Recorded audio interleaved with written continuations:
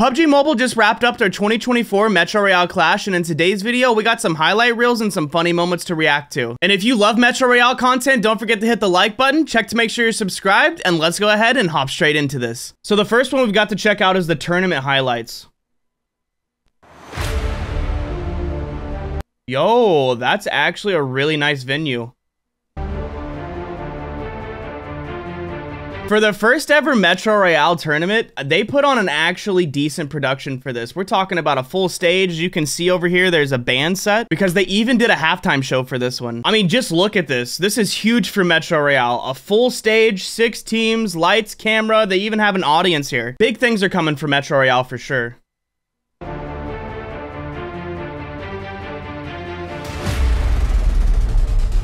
Man, I wish I could have been there, dude. This would have been so epic to get to watch in person. Hopefully one of these days they fly me out for one of these.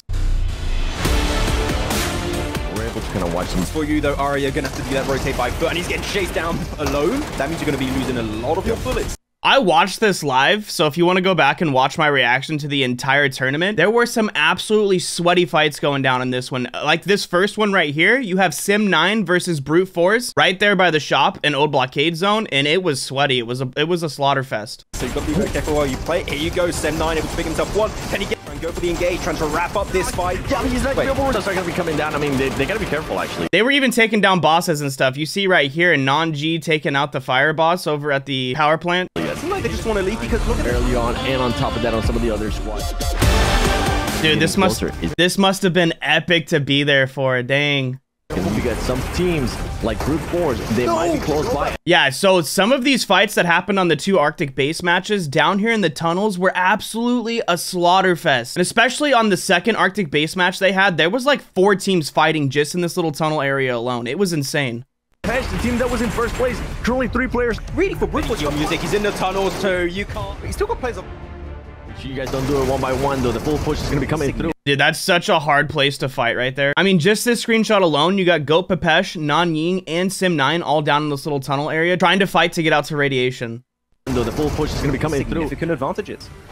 All right. Oh, they were even looting the red crates too. Look at all these zombies trying to take them out right now. There you go. Yeah, let's finish them off first. Loot later. You can on it by Brute Force. Again, work on you if you're not careful. Oh yeah, that's a big boy. In real big trouble. Crazy eliminations, crazy loot. Yo, look at this massive spread from 2nd to 1st all the way down to 6th. Brute Force absolutely dominated, and they barely even had any player elimination. They were just super good at getting loot and getting out without having to take any risks. And I mean, Royale Esports was climbing up right behind them. You see they got 16 eliminations. That's 4 times the eliminations that Brute Force got. Maybe if they would have just focused on looting a little bit more. And then you got Goat Pepesh right here with the 22 eliminations. Even though they only looted 8.6 million, the 22 eliminations almost won them the tournament. If they could have just had one good game where they made it out with like 5 or 6 million, it would have been GG's. Man, look at this main stage. This had to have been epic for these players. Oh, they won 16,500? I didn't even realize that. That's such a load of cash that this team's taken home. For the first ever Metro Royale Esports event, they dropped $50,000 prize pool on this, which is absolutely insane. Imagine back in Chapter 1, we all thought, you know, this is just a mode that's gonna get put into the game and taken out because it was a collab. But honestly, to see how far Metro Royale has made it over the years is amazing. And the fact that they're finally doing esports events, I mean, this is gonna be big. $50,000 for the first tournament, just imagine once this is global, what they're gonna be doing for like, kind of like how they do for the PMGC. When it's MRGC, Metro Royale Global Championships, how much money they're gonna drop on this.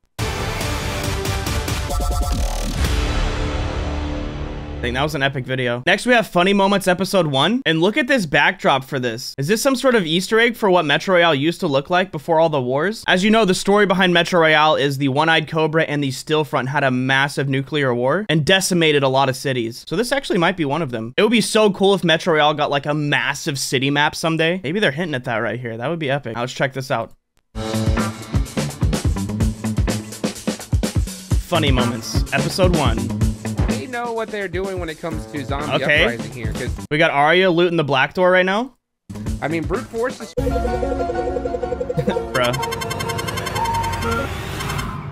Oh my god, dude, anyone knows that has played Metro Royale how much loot can be in these 2 boxes right here. I mean, you could be walking away with like 3 million in loot.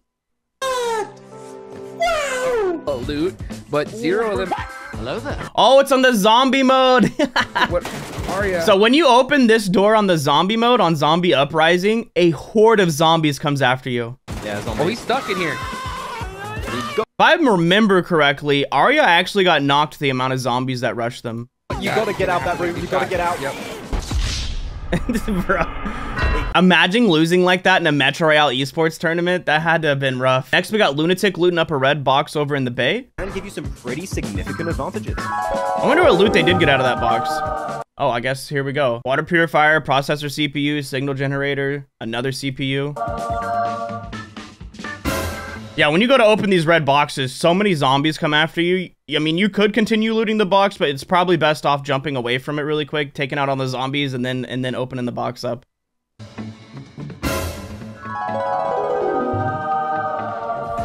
All right, let's see if that's going to kick. Lunatic. Oh, yeah, getting swarmed here. He's going for the Yeah, there you go. But he lets. Now he's. I mean, and Brute Force had the strats. They won it overall. Oh, man. That's too easy. On him too, and Sim. Yo, this Sim 9 player is literally at 1 HP in a dream right now. That is insane. 9 just barely staying alive.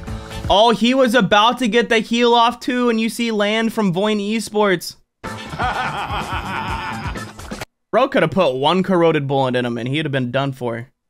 Jump. All right, we got one more episode of this to check out. Funny Moments, episode 2. There were a lot of funny moments that happened during this tournament, so I kind of can guess what a couple of these might be. All right, Nan Ying taking out the boss. Wait a minute. The power plant boss can be pretty ruthless and can actually take off a bunch of your vest health if you don't take him seriously. Need backup. I'm coming!